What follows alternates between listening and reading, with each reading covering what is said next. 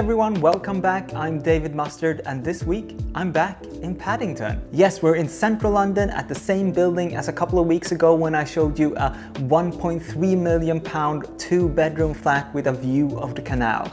Very nice place, and I've just noticed that you can see me in the mirror right over here, so you get a second angle today.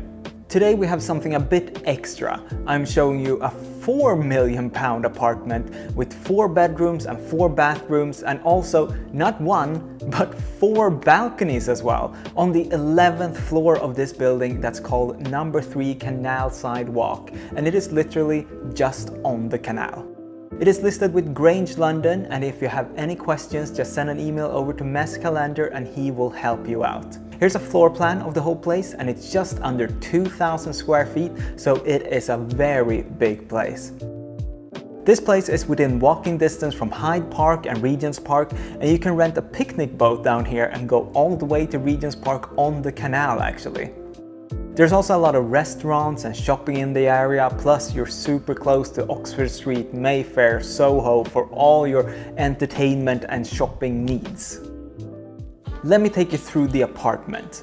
When we first step into the apartment, there's wardrobes on both sides in this hallway where you can keep your shoes and jackets from going out, and then we step straight into the living room. There's plenty of space to set up whatever constellation of sofas and chairs that you need. You could have a corner one just like this one, or 2 opposite each other, and if you sit down here towards the large floor-to-ceiling windows here, which is a feature you can see throughout the apartment.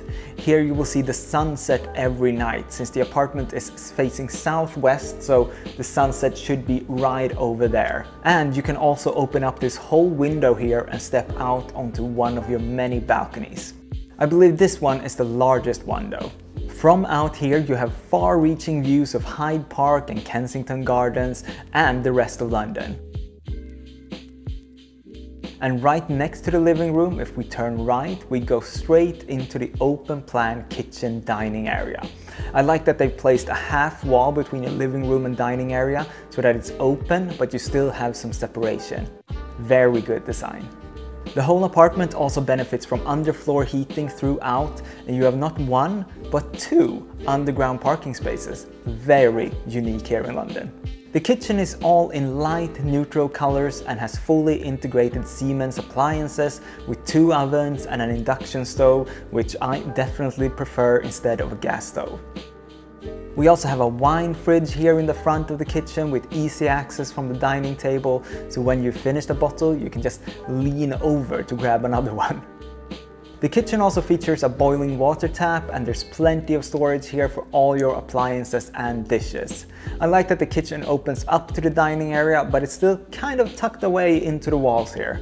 The dining area has the same amazing view as the living room, and another balcony if you want to step straight out for some fresh air after your dinner, and I've heard that the views here look amazing at night. This whole open layout is definitely somewhere you can have a larger group of guests over for a party or a big dinner. By the way, if you want to see more house tours on this channel, you should definitely subscribe and leave a little like, and we will soon have more videos for you. And let us know what kind of places you want us to show. We do already have a bunch of home tours on this channel.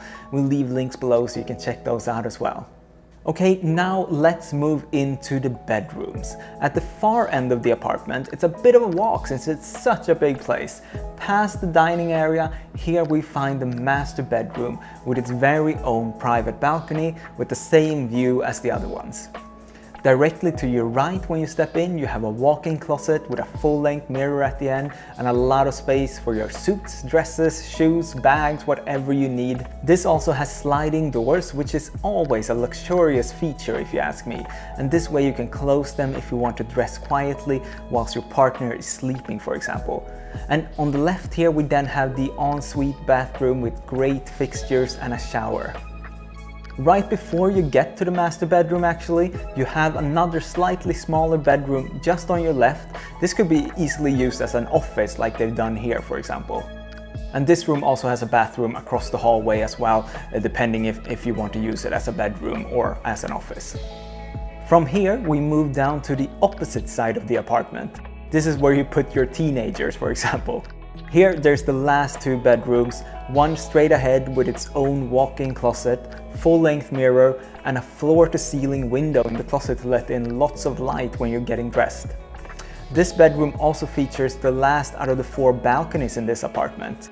And there's also an ensuite bathroom here, and just outside on your right, there you find the last bedroom. And also you can change this into an office or a gym or whatever you really need actually.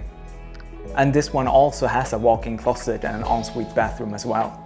So for you who saw the video from last time I was here, you know what's coming next. You have access to a roof terrace lounge on the top floor where you can sit and relax or do some work. In the evenings you can have a movie night here or watch some football when the World Cup is coming around next year. There's also a dining table up here if you want to invite some friends. And we then can step straight out onto the huge roof terrace with views over the whole of London.